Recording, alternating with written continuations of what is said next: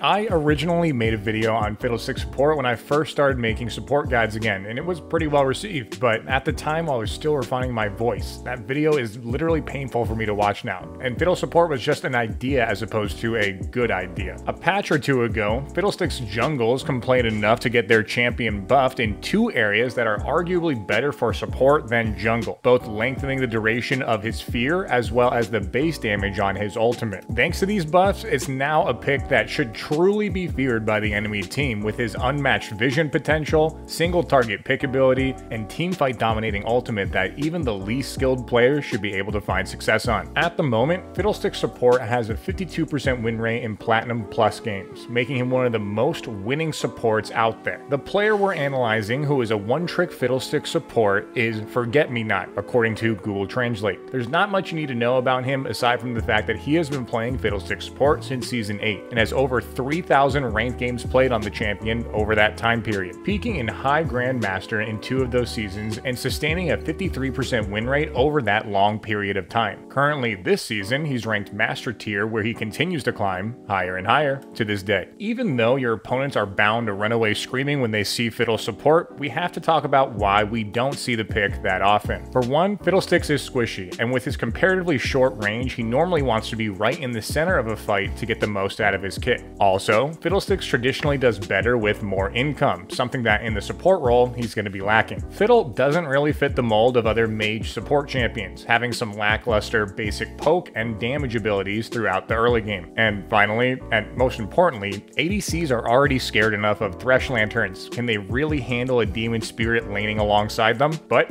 even with all of these potential problems, Forget-Me-Not has found a way to make it work.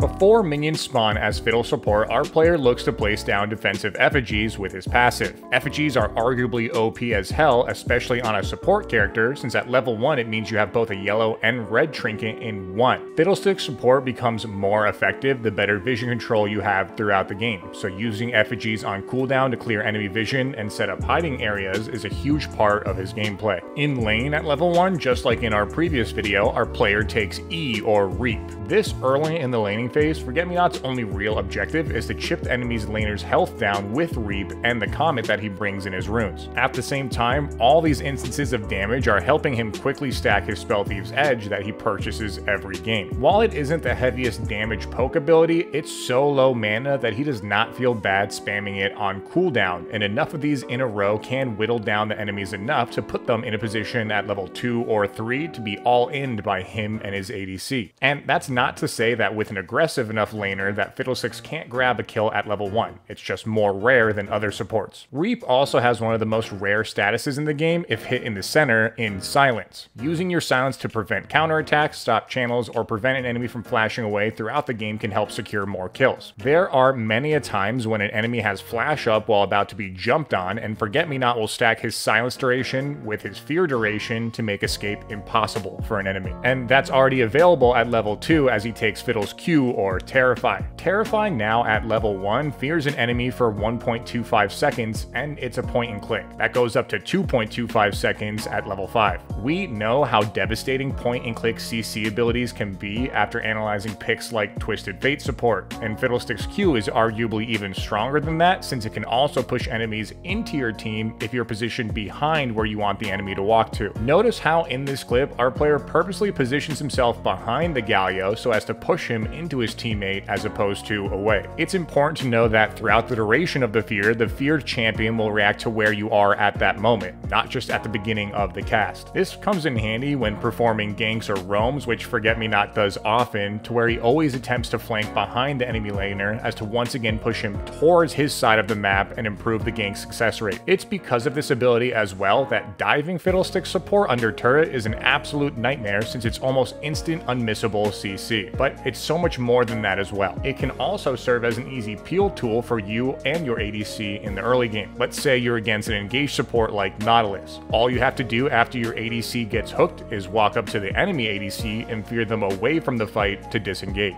It also serves as a damage tool, doing a flat amount that doubles if an enemy is already feared. And as you could guess, it is such a long CC ability, it serves as a great setup tool for both your ADC and jungler. Forget-Me-Not does not hesitate to flash in on an an enemy who is low from his previous poke to set up easy kills that are literally foolproof. Since our player is maxing this first, the fear is much longer than a typical Fiddlesticks jungle would have as the game goes on, and using this ability's passive that makes Fiddlestick's next damaging ability fear if he's out of sight, he can fear multiple enemies if he's positioned properly, or AoE fear the whole enemy team with his ultimate a bit later into the game. Back to lane at level 3 and 4, he will most commonly take 2 points into Fiddle's W or Bountiful Harvest next. Getting 2 points into W means better sustain, better lane pushing, and better kill potential for Forget-Me-Not. If he smells blood after getting a fear that the enemy walked into, just like before, he's not afraid to flash in the middle of the enemy laners to drain as many enemies as possible to sustain and do more damage. As long as you full channel on at least one enemy, whether that be a champion or a minion, this ability will also refund 60% of the remaining cooldown, making him a bigger damage threat in early fights that last longer. Other quirks of this ability to know as support is that you don't have to have sight of someone to activate it, and since the ability can only be used if someone is in range, you can use the indicator at the bottom of your screen to tell if an enemy is in a nearby brush as displayed in this example here. Also, W will reveal any champion currently being drained, which means that Fiddlesticks has some interesting counterplay to champs such as Pyke, Twitch, or other enemies that can go invisible. While Bountiful Harvest doesn't do an immense amount of healing, I saw many a play in where the enemy team thought they could burst down or kill Forget-Me-Not, but W was able to sustain him enough to bait them into overstaying in their attempted kill.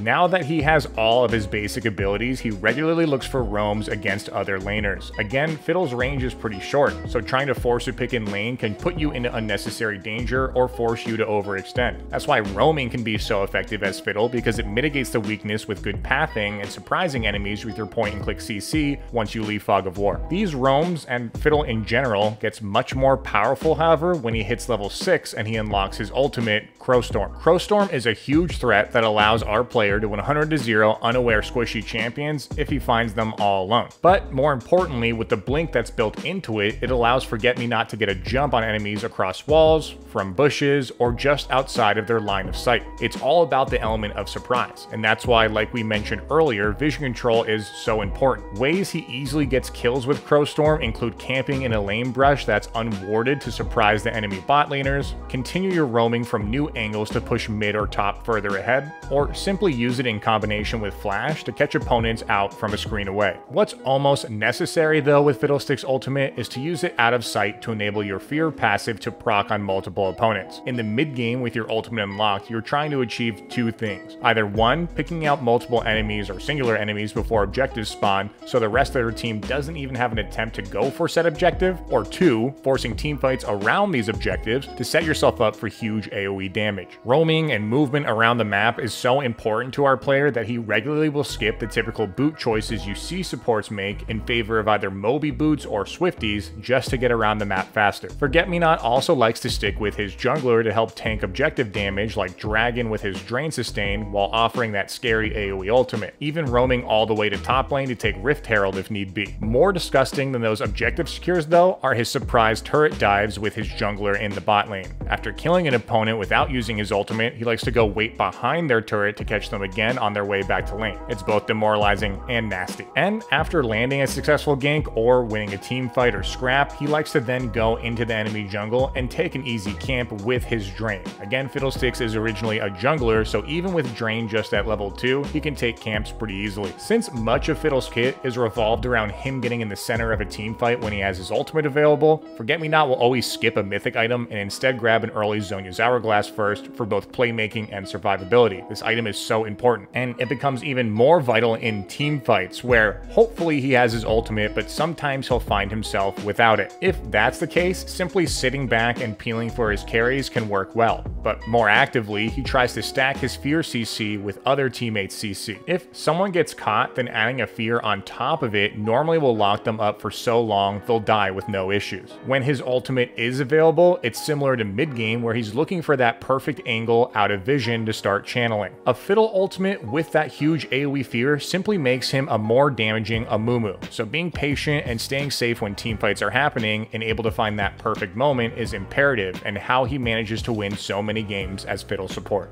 For his build, he starts every game with a Spell Thief's Edge. From there, he looks to rush his level 2 boots, most typically going with Swifties in the majority of matchups, or boots of mobility against roam-heavy supports. He'll then always go for a Zhonya's Hourglass, using the stopwatch from his runes to get it faster. He can flex in his 4th and 5th item slots depending on the enemy team. If he's far ahead, he'll purchase his mythic item, most commonly getting Imperial Mandate since it's so cheap, or a Night Harvester if he's very far ahead. If he's against healing-heavy teams, he'll purchase a Morellonomicon, or if he's against magic-heavy teams, he'll instead purchase a Banshee's Veil. If the game goes long, or he needs some more oomph in his build, he'll purchase an Elixir of Sorcery. And throughout the whole game, like a good support does, he's buying control wards, and maybe a ward stone if the game goes very late. For his runes, he takes Comet for more poke, Nimbus Cloak for better ultimates, Transcendence for ability haste, and Scorch for even more poke. He takes an Inspiration secondary page with Cosmic Insight for lower summoner spell cooldowns, and Stopwatch to accelerate his Zhonya's purchase. He also takes 2 Adaptive Force and either Armor or Magic Resist depending on his lane opponents. Other Fiddlestick support players have been experimenting with this Glacial Augment page instead since it functions well with Fiddle's Fear, but I'll leave that choice up to you on which you like better. Fiddlestick support works well with aggressive ADCs like Draven or Callista, or ADCs with CC like Ashe or Aphelios. Fiddlestick support struggles against hard engage supports like Blitz or Leona, or ADCs with movement abilities like Lucian or Caitlyn. If you guys like this pick, then you'll definitely like our last video, which was on Ivern support. See you guys next time.